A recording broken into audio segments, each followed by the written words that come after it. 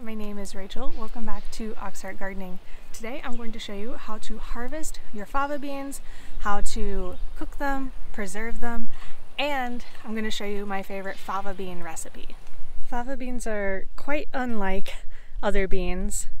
They are a legume, but they do really well in the cold.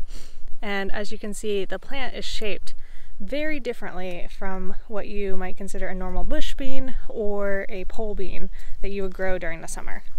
And so when you're going to harvest these, you might think that what you look for is going to be very different. However, you'll find it's really very similar to figuring out when to harvest any other legume. So we'll start with little babies. After the flowers are pollinated, you will see little baby beans like this, and this is the dead flower kind of coming off of it there. And as you go down to where the newer flowers were, or sorry, the older flowers, you'll see the beans starting to grow and get large.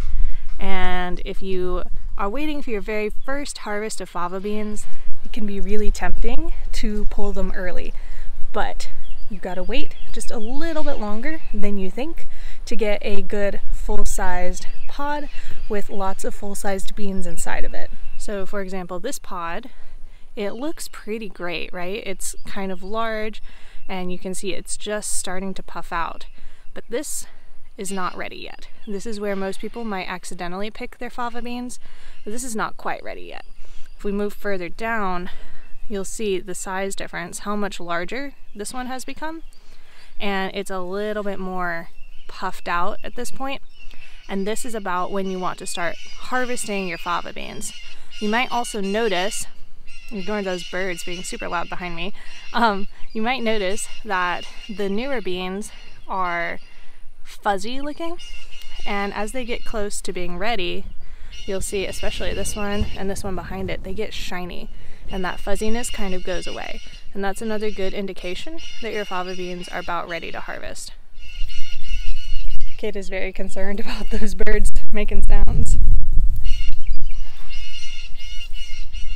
So with a lot of other beans, you can just kind of yank them off the plant or use your fingernail and they'll come off pretty easily. But fava beans I found have a much thicker stem, and so I use scissors. Normally I use garden pruners, but those are broken right now, so I have some scissors.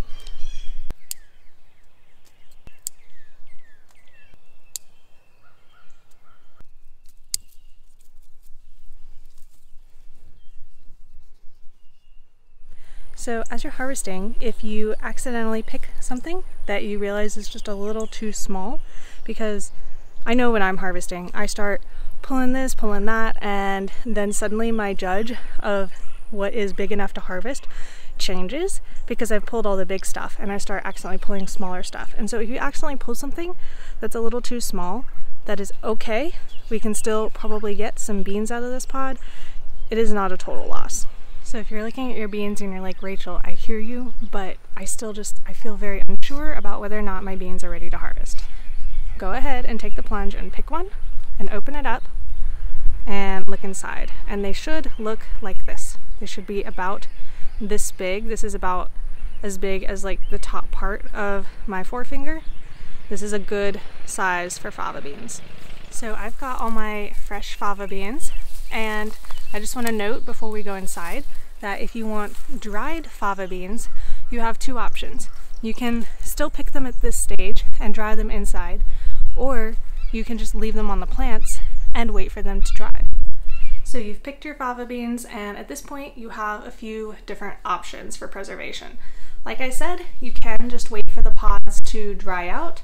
Ideally, also like I said, you can wait for them to dry out on the plant.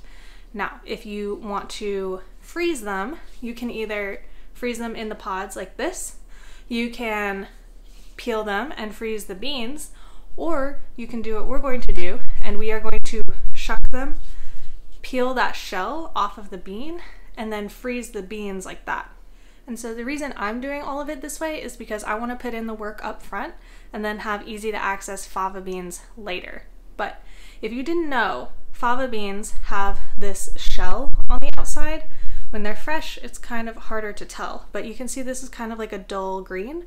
And if you were to eat this, this outer bit of skin would be kind of tough. When you peel off the outer layer, you get the inner bean, and this is the tasty tender part.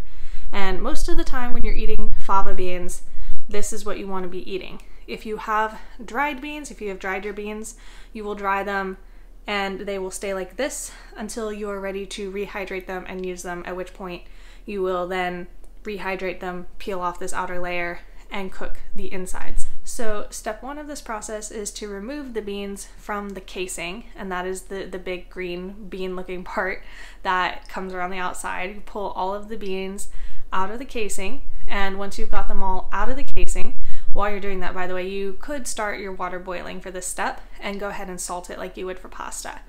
And so once you've got all of your beans out of the casing, you'll then want to boil your beans, sort of blanch them for just a few minutes, and then we're going to dunk them in ice water. And this is going to help us remove that outer shell thing, the skin that I was telling you about that's a little tough. I have seen people who prefer to remove the outer skin as well before boiling, because they think it preserves the color a little better, or they think it's a little easier to do it all at once. So you definitely don't have to do it this way, but for me, I find this a little bit easier. All right, so I finished shelling all of my beans, and you can see this is the amount of edible stuff that you can expect from the amount of pods that I had. It is quite a bit of work, but I promise it's worth it.